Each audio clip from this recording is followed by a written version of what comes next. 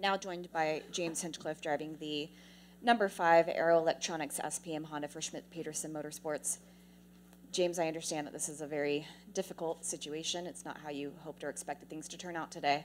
But take us through that last run and what you were feeling from the car when you felt that vibration. I just want to first start off by saying, you know,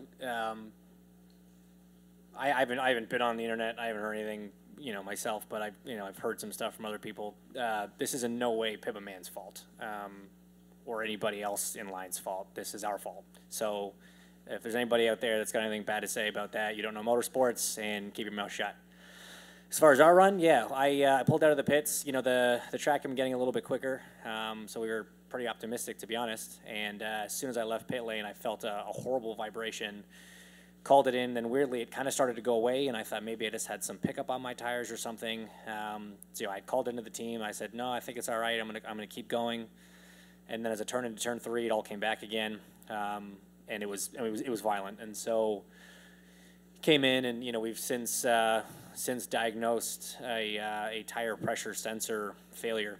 It kind of broke off the rim and was rattling around inside the tire, which, you know, at 200 plus miles an hour doesn't feel good. So we had to come in. If we had stayed out, there's a good chance it could have caused a tire failure, and then you'd not be in the show and have a broken race car. So we did what we had to do to come in, and unfortunately, the way it all worked out timing-wise, there was just not enough seconds left in the day to get our last run in, because for sure the Aero car had the speed to be in the show. I mean, you know, not the fastest car by any stretch this month, but we weren't expecting that. But, you know, certainly enough to be comfortably in the show, and just got it for all the guys on the team. Everybody worked so hard. This race means so much to every single one of us that work in this paddock. You know, it's not unique to our team by any stretch, and it's, you know, it's obviously a pretty bummed attitude back in the garage in the moment, but we're a strong group. You know, this track, believe it or not, has done worse to me in the past, and we came back swinging, so we'll be fine. Questions for James? Yes, Bob. James, Bob Kravitz with WTHR. First of all, thank you for coming up here and addressing us. In 2011, Ryan Hunter-Reay failed to qualify, and as you know, they purchased the car from A.J. Foyt. Is that something that you would be willing to do if your team ownership was willing to go that route? You know, I mean, I'm here to race at the end of the day, and I work for Sam and Rick, and whatever Sam and Rick tell me to do, I'll do. So I believe that there's some options being investigated, but at this point, I don't know any more than you do. Yes. Toward the end, it looked to me like, and part of the crowd reaction here was flipping the bird at a couple of drivers ahead of you. And go through for us, if you would, the last bit where you were in line and then just sitting there. Were you expecting the gun to go off at 6 instead of 550? What exactly happened there? Yeah, I mean, personally, I thought it was 6. You know, I guess a few years ago it changed to 550 for TV. I got their drama, so that worked. But yeah, I mean, it's, you know, Pippa and I were both running to get back into lane 1 there, and yeah, I mean, man, you can play Monday morning quarterback all you want and try and look at things that could have been done differently, decisions that could have been made by certain people to maybe help the cause. They weren't. So at the end of the day, it's our bed. We got to lie in it, and it's really, you know, a function of kind of getting through tonight and then, you know, moving on to the next one. Marshall? Hinch, bit of a hypothetical here. You obviously didn't get up to speed when you had the vibration issue. What was the general sense within the team, though, about whatever setup advancements you made? Do you think you had that speed to get in if you were able to make a complete run? Yeah, I mean, you know, tragically, the first run we did find a problem with the car. We know exactly what took the speed away that we had yesterday.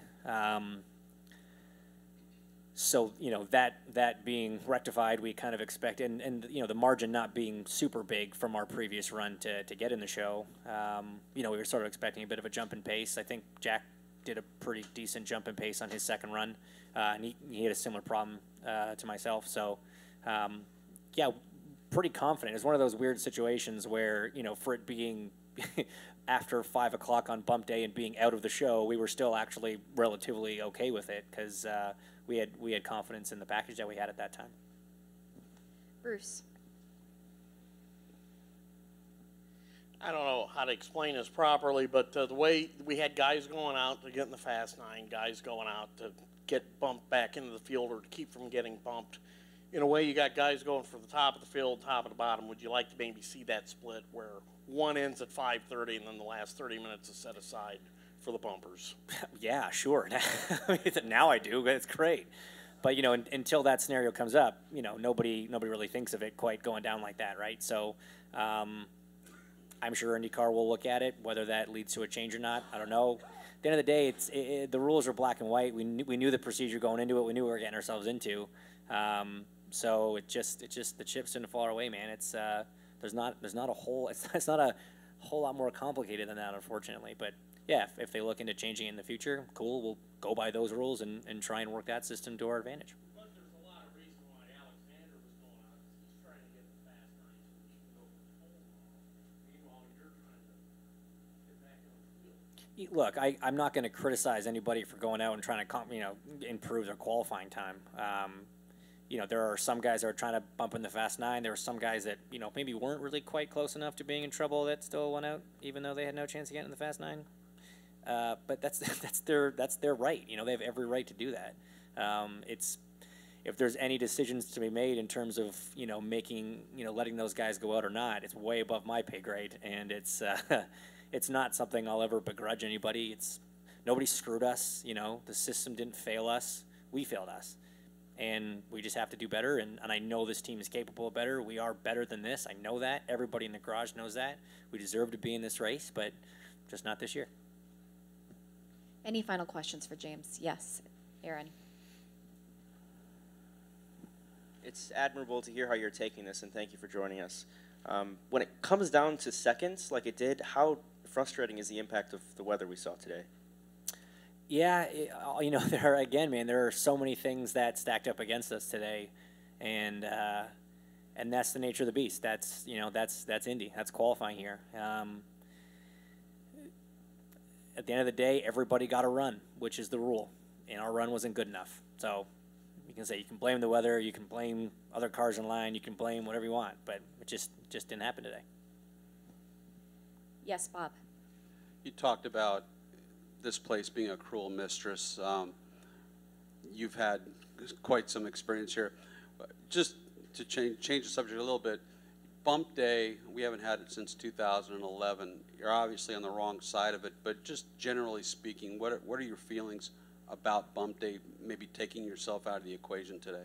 No, I mean, everybody's been hoping for a bump day since 2012. You know, it's part of the excitement of this race. It's part of the tradition of this race. 33 cars started. That's the deal.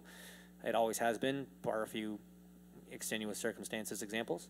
So I'm all for it. You know, it sucks to be sitting up here and saying that at this point, but you know, the purist in me and the motorsport enthusiast in me thinks this is good for the sport, and that's more important than what's good for James Hinchcliffe today. So.